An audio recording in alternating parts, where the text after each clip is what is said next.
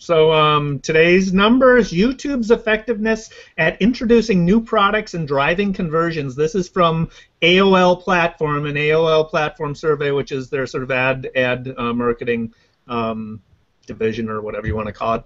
They talk about the customer path, the customer journey, and they talk about it in terms of first touch, middle touch, and last touch. So first touch is the beginning of the customer path, and that's basically, the awareness phase, basically.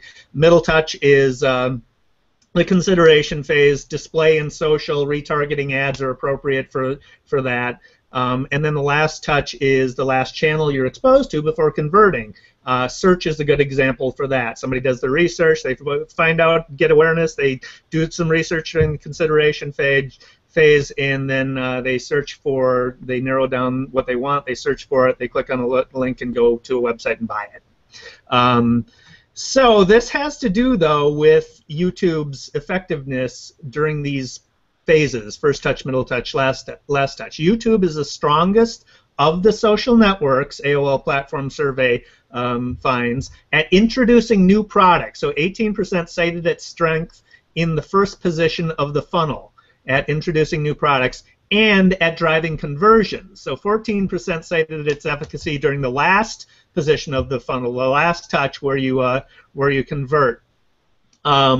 I think it makes a lot of sense. So video is a compelling medium, good at introducing new products, it catches your eye, etc. But it also is a compelling medium in finding out whether it's actually something that you want. So a guy in my office did research of a sandwich maker that he wants us to have in the office, and video was one of the things that the last thing that he did was watched how it was being used, and whether it's easy to use, and whether what you can do with it. So that sort of pushed him over to do the conversion. So interesting study.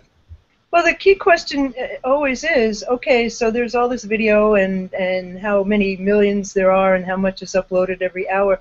The key is, how do you drive traffic to even look at those videos, and how are those videos discovered? And I guess that's why we're here, right, Dave? Right.